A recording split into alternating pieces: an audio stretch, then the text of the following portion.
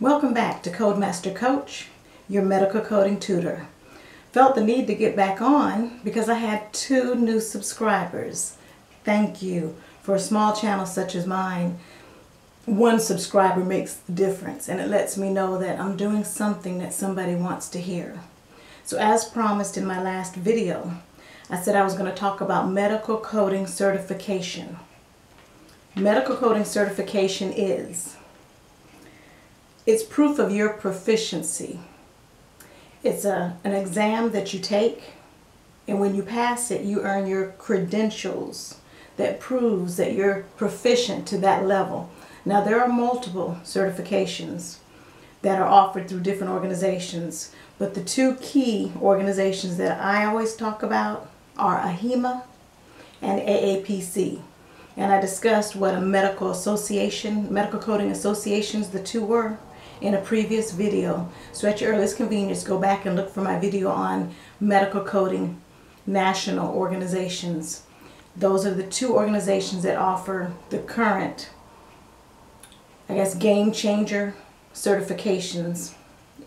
The good thing about these certifications is they're national, which means they're good in any state and any country.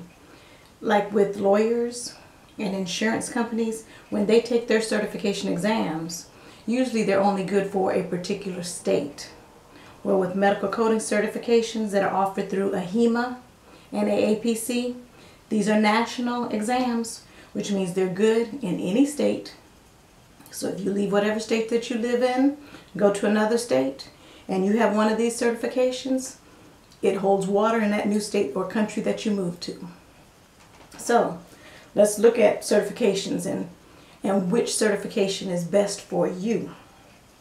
And the reason I'm asking you that is because you have to determine which certification you'll sit for. And sit for, you actually sit and take an exam, whether it's on the computer or on paper and pencil. You take your coding books with you. You take your own certification exam. So you have to actually sit for it. So when I say which one is for you, how much time do you have to prepare? How much time, or the other big question I can ask you is, what organization do you wish to code in, whether it's outpatient or inpatient? And in a previous video I talked about medical coding and exactly what it is, and I talked about the different healthcare settings that you can code in. When you determine which setting you want to code for, a lot of times that will determine which certification you should be using. So let's get started. The first one is a 4-year degree. This is the highest credential right now as far as that you see with coders.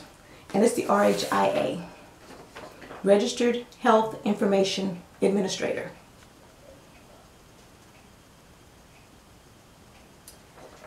RHIA requires a 4-year bachelor's degree, and it's in Health Information Administration.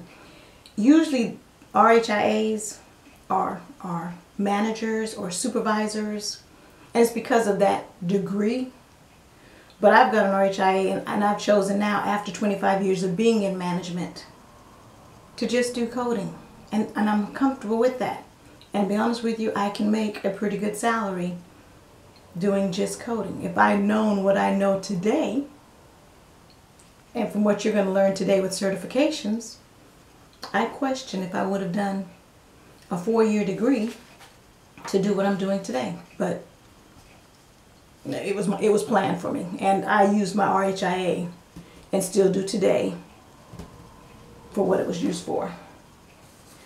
The 2-year associate degree is the RHIT, Registered Health Information Technician. 2-year associate degree. And both of these, the RHIA and the RHIT, require college education at an accredited college. Now, the reason I'm stressing that is because today, medical coding does not require a college degree to do or to become certified. You just have to prove your proficiency by passing the exam, whether you learned from a friend whether you went to college, whether you learned at the hospital or at a physician's office or in the healthcare setting, as long as you go and take that national exam and pass it, you too can become certified in coding. That's why I can create this channel, Codemaster Coach, because the same classes that I taught in the college and I taught on the academic side and the continuing education side of the college. I even at one time wrote a paper on which is the best side to take for coding. Academics, where they, on the academic side of the college, where they require English and math and psychology and etc. for a degree, or go through continuing education, take just your coding classes and sit for your national exam. And ultimately, I have to say it's up to the individual, because some of us want that structured program that's offered on the academic side, while others of us don't have time due to family, due to finance, whatever reason.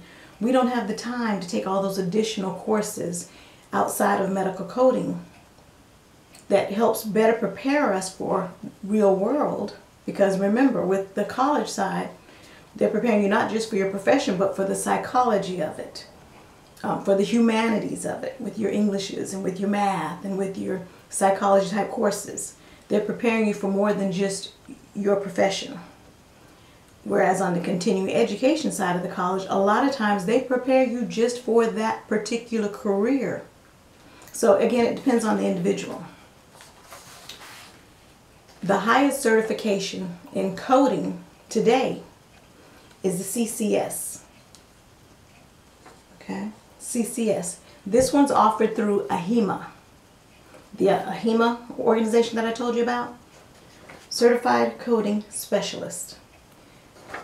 At one time, they required 3 years experience before sitting for this exam, because it doesn't take just your knowledge of the coding today, but it takes, based on that coding, some experience.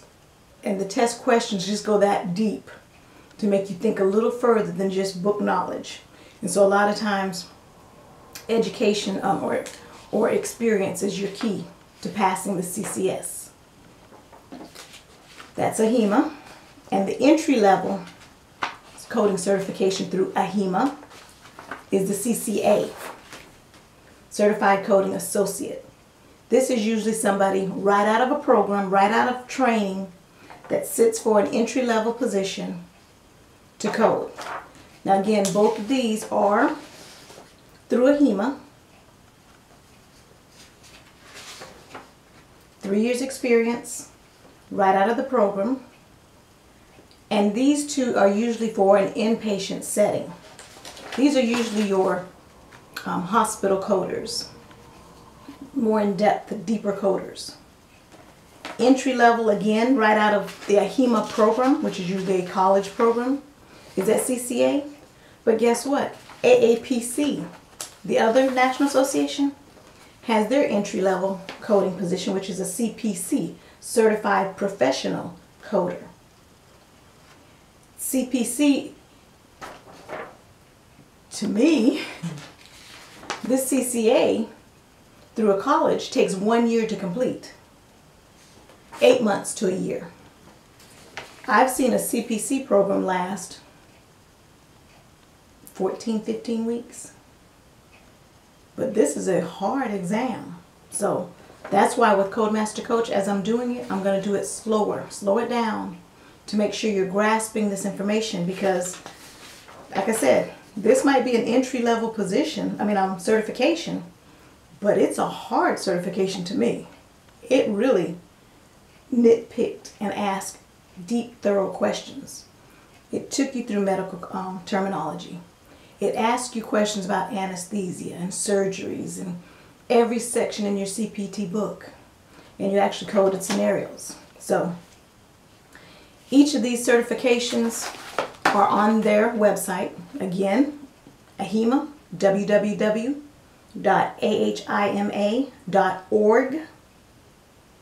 or AAPC, American Academy of Professional Coders, is www.aapc.com. Two national associations that offer medical coding certifications. And all of these certifications you will see in coding. It's up to you to determine how much time, 4-year degree, 2-year degree, usually 3 years experience after coming out or after starting to code, entry level, right out of a 1-year coding certificate program, and probably this one's growing a whole lot quicker to me than this one. This one's about through AAPC, and it's a little quicker, but it's a hard test. So the good thing with Codemaster Coach is we will be preparing you for each one of these coding certifications. So again, CPC through AHIMA, CCA through AHIMA, no, CPC through AAPC, I'm sorry, CCA through AHIMA, and CCS I can cover with you through Codemaster Coach. So again, this is certification when it comes to medical coding, which proves your proficiency. When you go to apply for a job for a coder, they're going to ask you, what certifications do you have?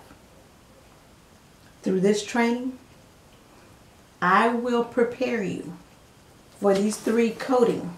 Now, I can't prepare you for the degree because I'm not a college. Okay? I'm a trade school. Codemaster Coach teaches medical coding. So I can prepare you for these certifications. I've had students come right out of my program, and even though this calls for 3 years experience,